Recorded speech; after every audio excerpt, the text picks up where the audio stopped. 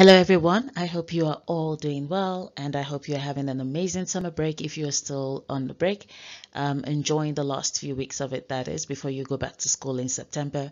And for those of you who are already back at school, I wish you a very great term ahead, and I hope that you have fun. For those of you who are preparing for the October-November exams, I hope that you're checking in regularly because I am going to be posting more questions for you to attempt on the community channel, on the community tab of the channel, and I'd like for you to just post any questions you have from any paper under that, and I'll then do a video, which is what this is actually. So I posted on the community tab that all students who are preparing for the October-November exam should attempt the May-June 2019 paper 2.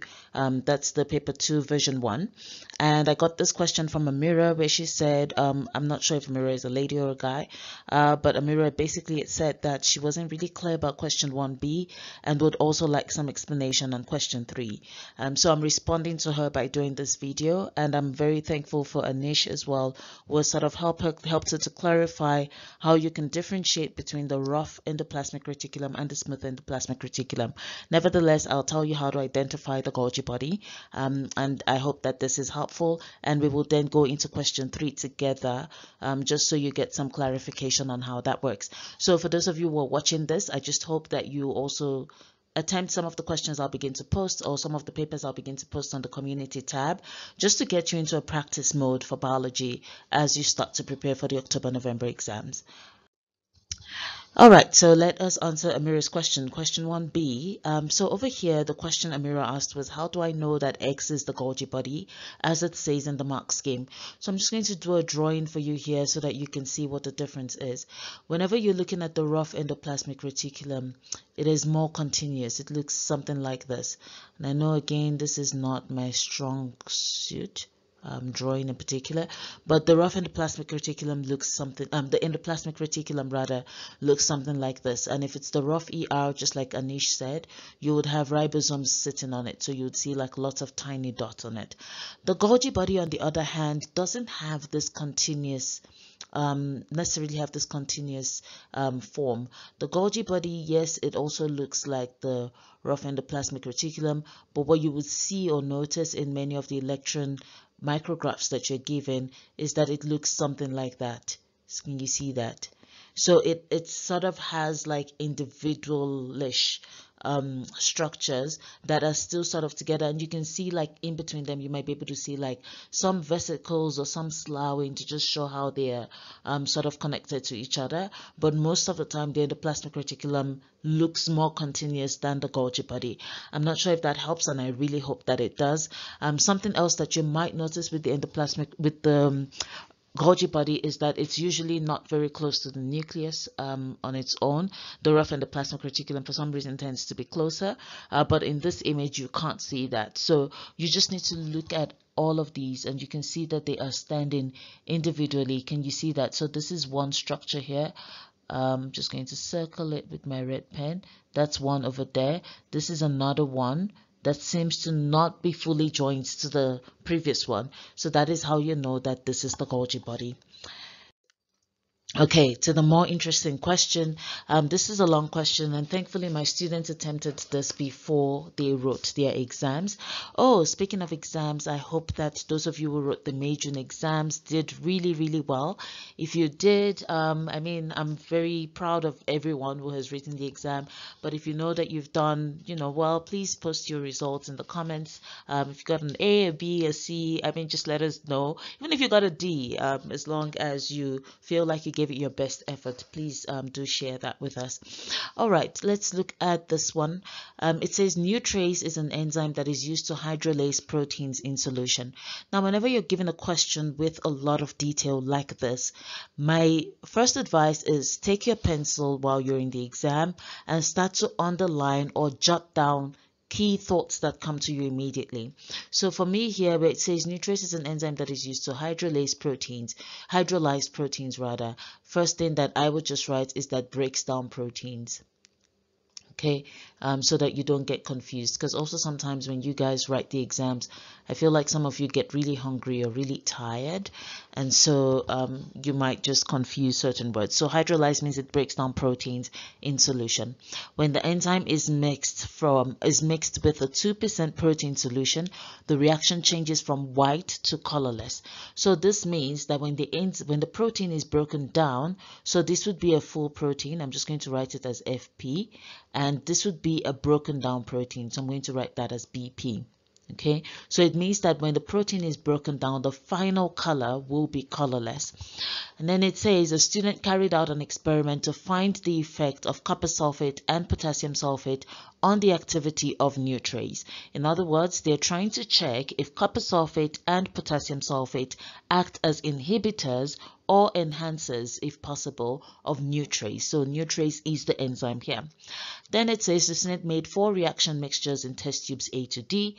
Test tubes A to C contained equal volumes of protein solution and 0.1 cubic centimeter of solutions of copper sulfate and potassium sulfate.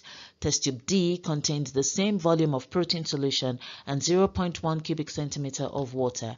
This means that D is your control. Okay, so D is a control experiment here because it has water. All right, and then here it goes on to say 0.5 cm cube of 1% neutrase solution was added to test tube A and immediately placed into a colorimeter. The colorimeter was used to measure the intensity of light that is absorbed by the solution over 100 seconds. The procedure was repeated with the other reaction mixtures B, C, and D, and then the results are shown in figure 3.1. So this is what the results looked like. Now, this question might be confusing for some students because they might say, well, what is a colorimeter? A colorimeter is an instrument that is used to measure absorbance or transmittance. Absorbance means that the solution that you put in the test tube is able to absorb light. And if it absorbs light, then that gives you an indication of some kind of reaction, depending on what you're looking for. If you look at this graph, and we're going to look at it again in another slide, you can see here that this is the absorbance on the y-axis, and this is the amount of time on the x-axis. So obviously, here's what happened. Let's look at solution A, for example. Solution A had it had copper sulfate. Okay, so it had copper sulfate and it also had protein. So here we had copper sulfate in solution A. Okay, then we had the protein, which that's the concentration of the protein, by the way, 0.05 mole per dm cube. So the concentration doesn't necessarily mean that the volume is different. This is the volume. The volume is 0.1 cubic centimeters, but of a different concentration, if that makes sense. So this is for test tube A. All right, and then we added neutrase, which is our enzyme that breaks down protein to this solution. I'm just going to write it as new. All right, and then we put that solution into a colorimeter, and over 100 seconds we decided to measure the absorbance of light. Okay, so a colorimeter shines light. I don't know if there's a way for me to draw it, but imagine this is your test tube and you have your solution here. In the colorimeter, which is usually closed, there is a light source. So I'm just going to draw the light source here and just say that's the light source. And the light source is sort of transmitted and it hits that test tube. Obviously the test tube is glass, it's transparent, so it hits the test tube, and there's a certain amount of that light that will be absorbed in here and a certain amount that will travel through the test tube. The amount that is absorbed is what now makes up this value here, and the amount that travels through is considered the transmittance.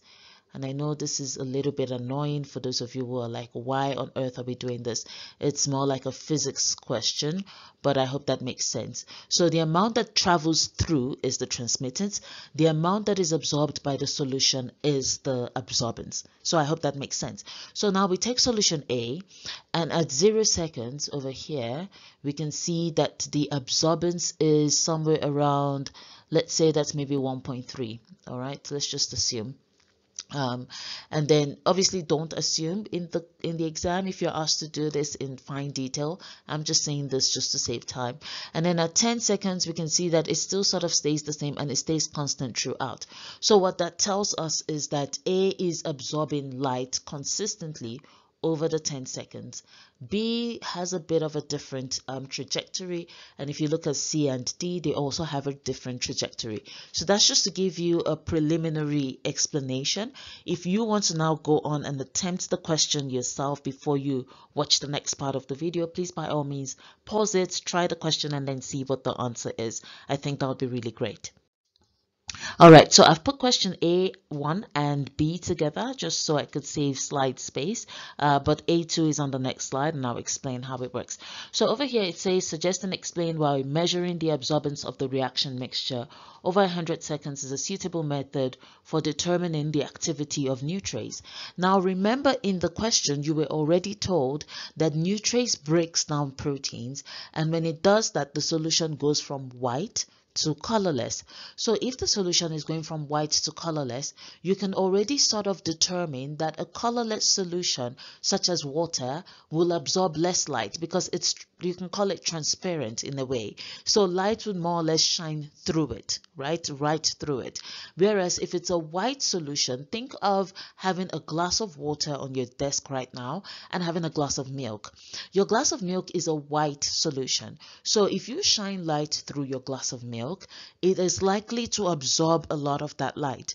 But if you shine light through a glass of water, the light is likely to come through the other end, because water would not absorb so much, because water is transparent. So a suitable reason, or a reason why this method is suitable, is that it helps us to see if indeed the reaction has occurred. And I know it doesn't say that exact way in the mark scheme, but I'm sort of getting you to understand why the mark scheme says what it says. So from white to colorless, you can determine how much light is absorbed, and you can sort of use that to determine the rate of the reaction, or if the reaction is even happening at all. So that's a good way to think about that question. For question B, it says Nutrace can be immobilized in alginate. By the way, this is an experiment you need to know how to do. So if you haven't done it or you haven't practiced it, please ask your school teacher to set it up for you, because you might get into a paper 3 and be asked to do an immobilization experiment, and it's always a good thing for you to know how to do it before you go in. So it can be immobilized in alginate. Immobilized in Nutrace is used in the food industry to produce foods with high nutritional content. What is the advantage of using immobilized enzymes such as Nutrace compared with using the same enzymes free in solution? When you immobilize an enzyme, you basically put a protective shell around it. That protective shell does not hamper the activity of the enzyme. So let's think about it this way. I enjoy drawing even though I'm so bad at it. But now let's say that this is our Nutrace. When you immobilize Nutrace, you can form, I'm just going to draw something really weird. You can form a shell that maybe looks like that around it. Now around this shell there are still holes, okay? So if I were to use the eraser, don't know how, oopsie, that didn't work. But they're like maybe some kind of hole. So let me draw it differently. Let's say this is the shell. So they are pores, let's not call them holes, let's call them pores. They are pores through which the substrate is able to travel to the enzyme. It can be acted on and the products can be released and leave through these pores. However, what the shell does, which is the immobilization, what it does for the enzyme is that it protects it from pH changes, it protects it from temperature changes, for example, that might denature the enzyme, and it also ensures that the enzyme can be reused for the same process over and over again, and it makes the enzyme easy to recover from solution. So instead of having the enzyme, for example, if you were to take yeast and you put it in bread, once the reaction or whatever is done and the flour is risen, there's no way for you to separate the yeast from the bread, right? But if there was a way to immobilize it, the yeast might be able to, you might be able to recover it as maybe a bead, which is what is sometimes done in the beer making industry. But that's just to give you some background. So that would be the advantage of using immobilized enzymes. Now, the question that I believe you all want an answer to, that I believe Amira might have been struggling with, is this one. So it says here, describe the effects of copper sulfate solution and potassium sulfate solution on the activity of neutrase, and then suggest explanations for the effects that you have described. So now I haven't looked at the mark scheme. My student tonight did this in class before their exams, so I sort of remember how we walked through it, but I hope that I match the mark scheme, which I'm very confident that I will. But anyway, let's have a look at it. So we already said that this is absorbance over here on the y-axis. All right, these are absorbance values, and these are 4 different solutions. If you remember correctly, we said that D is the control, which means that D has the protein. It has the protein, it has neutrase, and it has water. So it doesn't have any potassium sulfate or copper sulfate. Now we know that neutrase takes the protein from a solution of white to colorless, and obviously if a solution is colorless, it will absorb less. So let's look at D, which is our control.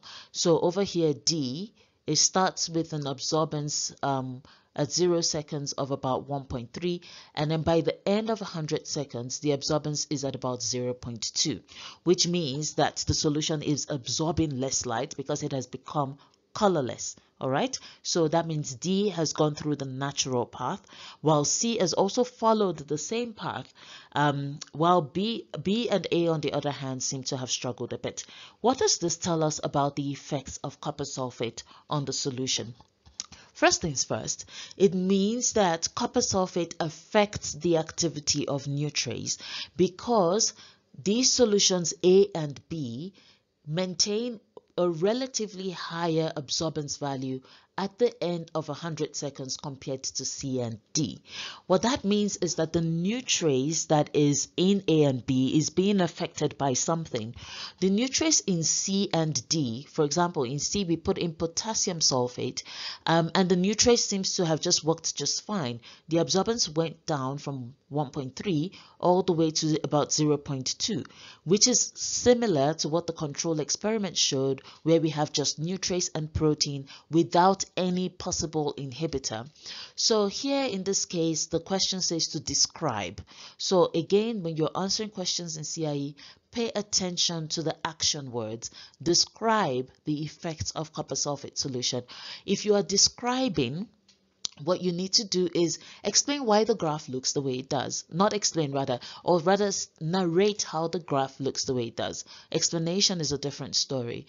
So look at this graph. For A maintained a high absorbance value at the end of the experiment, which showed that the solution remained white, and sort of suggests that the neutrase might have been affected. That is an explanation for why A maintained this value. But let's just stick to descriptions for now.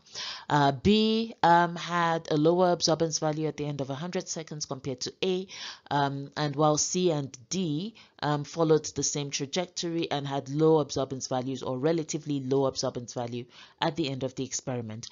What are the explanations for this? I've already alluded to them, which is for A, the actions of neutrase seem to have been affected or inhibited by the concentration of the copper sulfate, because A seems to have maintained a white color, which means that the protein sort of remained intact.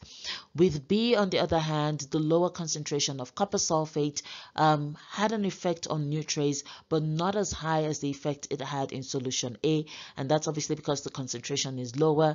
As a result, the reaction was slower, because you can see there, but also at the end, compared to the control, you can tell that the protein still sort of stayed intact, and that suggests that copper sulfate affected the activity of neutrase.